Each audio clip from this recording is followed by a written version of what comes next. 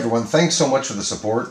2019 right now. I'm just looking up some space news. You know, there's a cocktail, that's what I can say, of astronomy news that is coming up, you know, on the internet.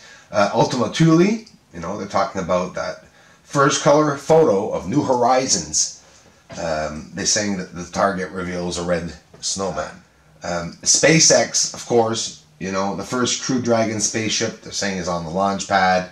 There was a launch the other day seen over California, the Super Bowl of astronomy, they call it. China landing the moon, on the far side, landing a spacecraft there. They call it the dark side because it's just basically, well, one, a Pink Floyd album, and two, it's the side that we don't know about or see. So whatever's going on. So now, did you guys hear about that spy satellite? They sent up a spy satellite too the other day, and that was a sighting over California. So get ready to see a lot of videos of UFOs over California. But they say it was a space launch. You know, that launch was really, really close to the launch for China going to the dark side of the moon. So we got the dark side of the moon, and the next day we have a spy satellite that goes up. So, you know, what really ticks me off is that they're always putting back the dates. That's what really gets to me. You know, I'm sure by 2030 we still will not have been up on the moon. You know, if we listen to science, science tells us that it's impossible to leave this Earth the way they say that they did. Why? Because we have a lot of things to go through, to encounter. We have to be prepared to go through the thermosphere that's going to and would have completely obliterated any aluminum alloy spacecraft or steel spacecraft that would have gone through there, because the thermosphere heats up hotter, I think it's 5,000 degrees and up, more than when steel melts, an aluminum alloy. Maybe it was a special aluminum alloy, they'll say. But we're talking about the Van Allen belts. You know, how could we have gone through the Van Allen belts? That's another thing we'd have to encounter. We'd have to have a spacecraft that would be so thick of a very strong metal. I don't even think we could use metal. We'd probably have to use a diamond. I don't know. But it'd have to be pretty solid and thick for us to get through that. So, you know, it makes you wonder, did they really land on the moon or not back in the 60s? We'll maybe never know. But we can't deny that we're finding stuff up there on the moon. In my research, I've been finding a lot. So thanks for the support, everyone. A lot more on its way. I got like 5 days left at work to do, and then I'm doing this full time. So thanks for the encouragement. Don't stop what you're doing. Keep the shares up. Keep stopping by. Keep connecting with me in the comment section. And happy 2019. Let's see what we can get. Another very interesting point. During the first new moon of 2019, a dark moonless sky will please many meteor watchers. You're going to be able to get a lot of shots, those of you trying to catch meteors in the sky, because of the moon being hidden. A new moon occurs when the moon is between Earth and the sun, and the two celestial bodies share the same celestial longitude. It's a projection of Earth's longitude lines on another celestial sphere. This is called a conjunction. They say it's always impossible to see the new moon because the reflected sunlight is illuminating the moon too much. You ever wonder how many asteroids come into our solar system each year? Sometimes called minor planets, rocky remnants left over from, they say, early formations of our solar system about 4.6 billion years ago. Most of this ancient space rubble can be found orbiting the Sun between Mars and Jupiter within the main asteroid belt.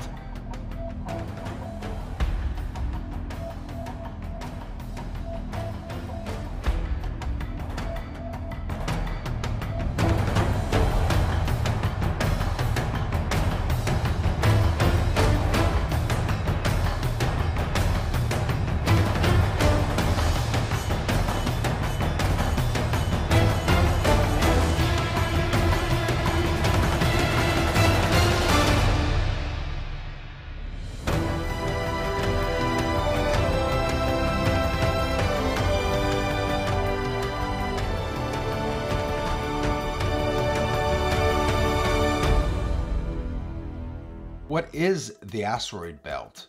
Not to be mixed up with all the belts, the asteroid belt, the Van Allen belts, the Kuiper belts. The asteroid belt is a circumstellar disk in the solar system located roughly between the orbits of the planets Mars and Jupiter. It's occupied by numerous irregularly shaped bodies called asteroids and/or minor planets. Scientists are saying for us to find out if there is any life on Mars, for us to go deep inside the surface. Can there be microbial Martians in a so-called deep biosphere called a subsurface environment with microorganisms? This is according to research presented on December 11th at the annual meeting of the American Geophysical Union.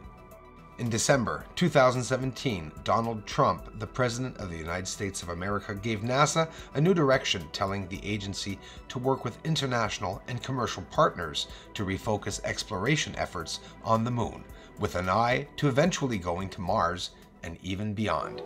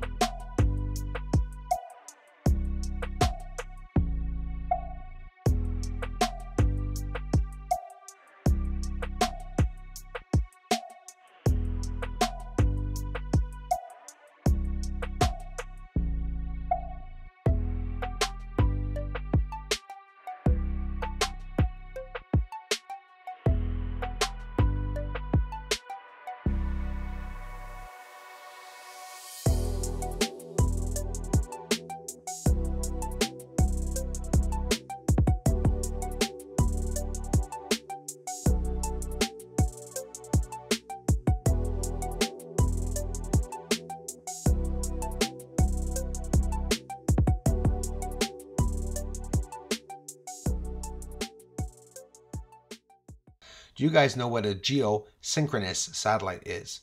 It's a satellite that is in a geosynchronous orbit, meaning it is in a stationary position. So when you're looking at that satellite, it looks like a star in the sky. A geosynchronous satellite is a satellite in geosynchronous orbit with an orbital period the same as the Earth's rotation period.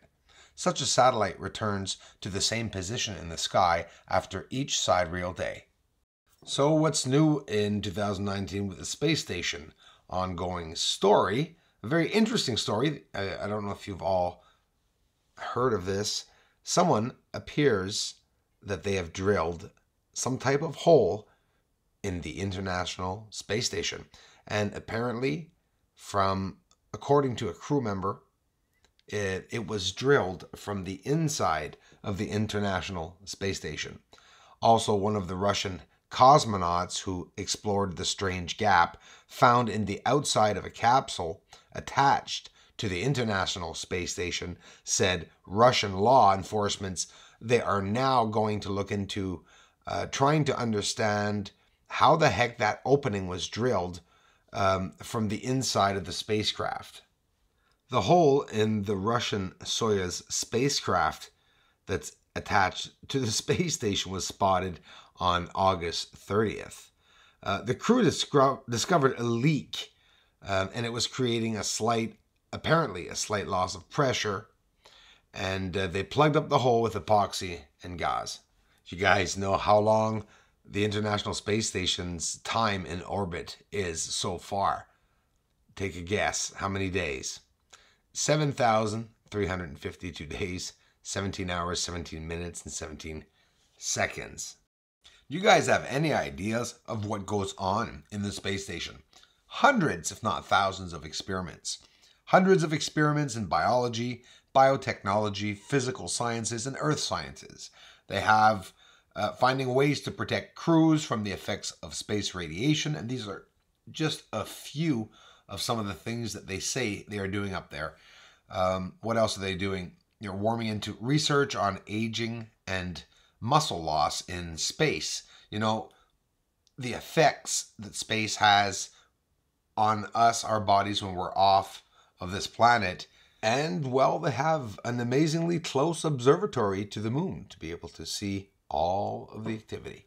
If you want to see more of this research and you want to see this channel keep on rolling, you guys just keep on doing what you've been doing, sharing the videos and stopping by to check out the research. Thanks a lot, everyone.